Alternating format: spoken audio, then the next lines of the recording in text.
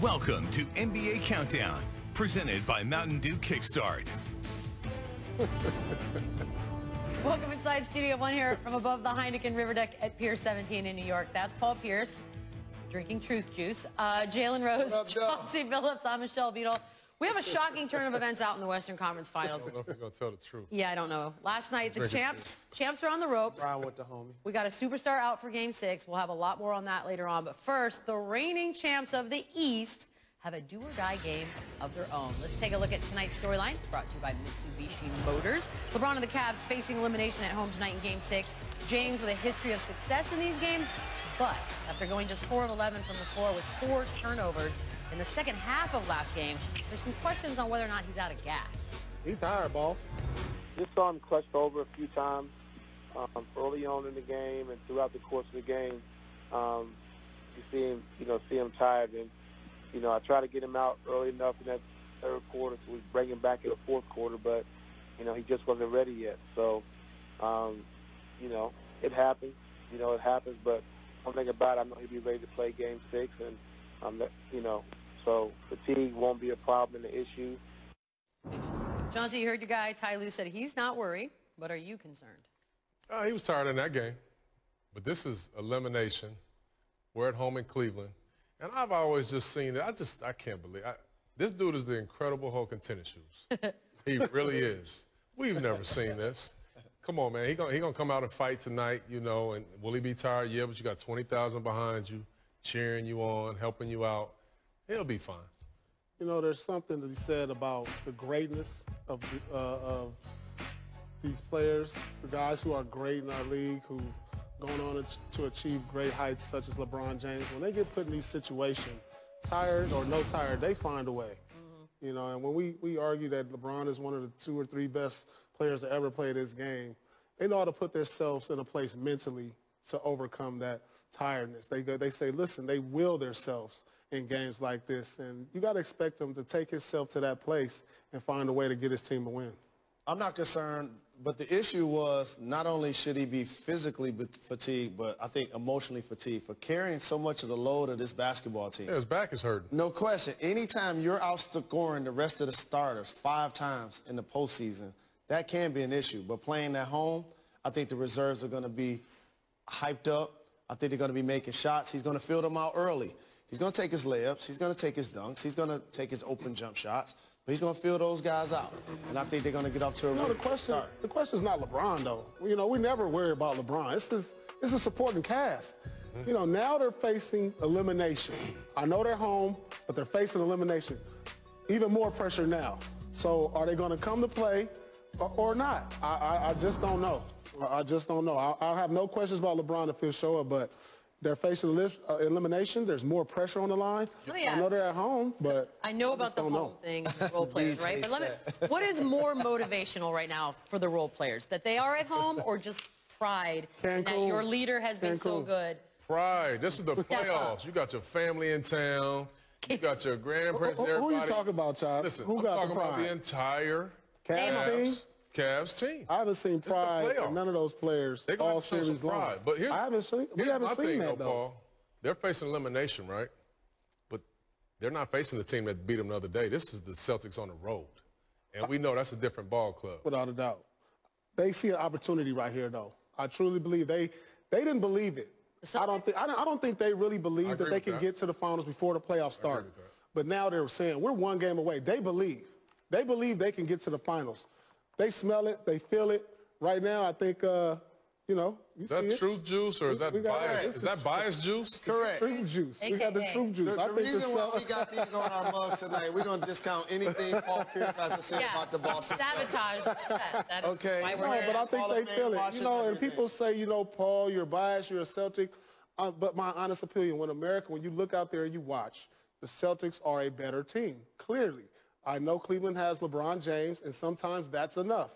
I think in this case, that's not going to be enough this year. But the great thing about the NBA playoffs, as you gentlemen would know, versus the NCAA tournament, usually the best team wins 4 out of 7. They have their chance. They got to show up, as Mr. Big Shot said, on the road. All right, we're going to come back to you guys right now. Quicken Loans Arena is where all the fans in Cleveland feel good about the Cavs' chances for survival. The Bronze teams are 5-0 all-time in home games facing elimination.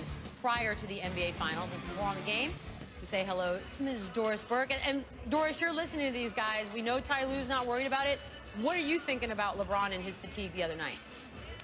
Well, he was absolutely fatigued, but I don't expect tonight fatigue to be a problem, and I 100% agree with them. For LeBron, tonight is not a problem. I thought some of the turnovers he had were a result of fatigue turnovers. I mean, he does not miss guys in transition at that kind of range, make these kinds of passes. He's usually on time and on target. But to Jalen's point about the mental fatigue, this to me, when guys are shooting 6 to 20, when he's putting the ball in their shooting pocket, I do wonder, does that take a toll on LeBron? There's physical fatigue and mental, and I think part of that was his teammates. So it's a tale of two teams with the Celtics. Paul is very secure that tonight's the night they figure out how to squash this roadblock that they're on right now. How do they do that tonight? Well, it's interesting because the footage I'm going to show you, Michelle, is something both coaches just referenced in our coaches' meetings. Boston has been exceptional at home getting into transition, and the way they do that is cross-matching. So we know this. Defensively, they do a ton of switching, right? So the matchups become different. Baines is checking LeBron James, which means Morris is on the weak side with Tristan Thompson. The problem is when they reverse course and now get out into transition, Tristan Thompson is underneath the rim. His matchup should be Marcus Morris.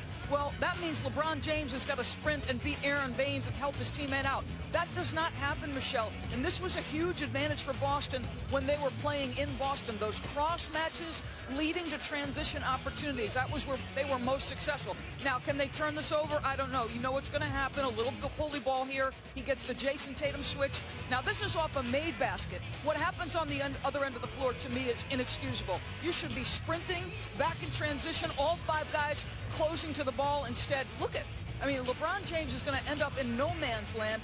No one's checking Jaylen Brown. He gets an easy opportunity. Both coaches mentioned transition opportunities for Boston. It's the one area of weakness Ty Lue said we have had defensively in this series, so we'll see what happens. Doris, as always, thank you so much. Jalen. Doris. All right, Celtics, they got to figure out a way to do this, to get the closeout on the road.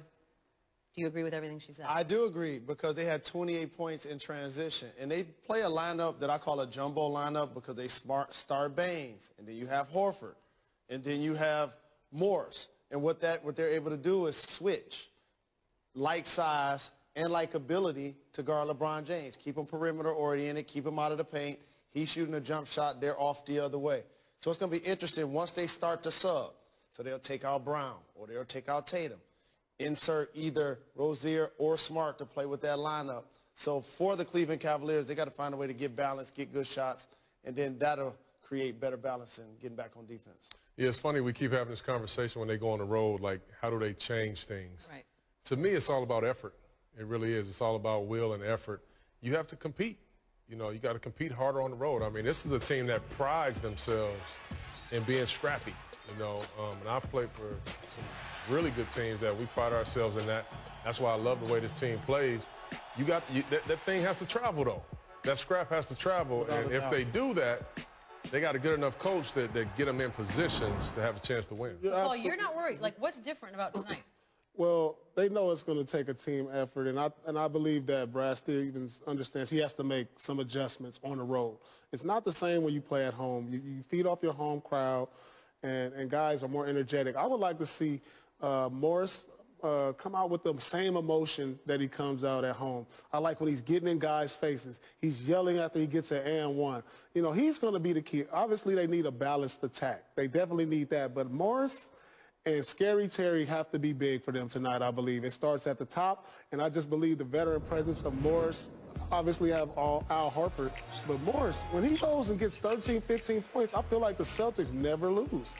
When he's causing havoc from the top, penetrating, making threes, you know, finding guys on the perimeter, I feel like they always win. So I believe that those two guys are key. Of course, they need Jason Tatum to play like he's been playing.